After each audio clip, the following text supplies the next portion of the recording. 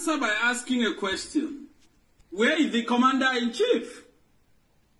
I don't know if you can tell me. Where is the commander-in-chief of the Federal Republic of Nigeria? Well, you have to answer the question yourself. Dr. Bati, I don't know. My simple answer is that I do not know where the commander-in-chief is. There is a clear lacuna in the presidency. You can't convince me to the contrary. When somebody went to the ballot, this is a man who sought power for 12 years, 2003, 2007, 2011. He wanted to be president by all means. Nigerians gave him a chance in 2015. Despite his failures, the mandate was renewed in 2019. And as of today, we are being ruled by proxy. Gabashewu is the one issuing, offensive statements every day, telling us what the president is saying, as if the president is incapacitated.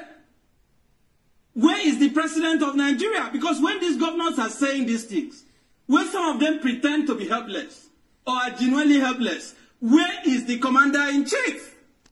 We saw our, Air Force men who were involved in the unfortunate air disaster mishap. They were buried. The president was not there. Our troops are being slaughtered in the north. The president is not there at their funeral. When last did the president talk to Nigerians? When last did we see the president grant a media chat? When last did we see the president speak with the victims of these kidnaps? When last did we see the president personally taking responsibility for the killings and the rampage that is going on? So if somebody is telling me that I have a president, I will raise an objection. Because the president that I want should not be a decorative president. It shouldn't be a portrait that, is occasionally brought out for photo ops, just to have some form of proof of life. Why have we lowered the bar? Why have we reduced this responsibility? When governors are making these incendiary comments, the other time you had the governor of Bauchi State coming out to say, oh, herdsmen can carry arms. They are justified to carry AK-47.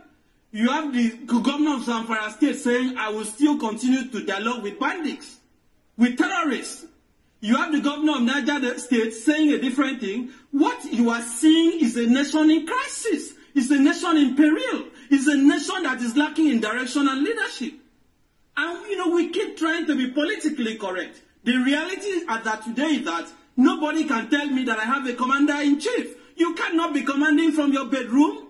Okay. You have to lead from the front. That was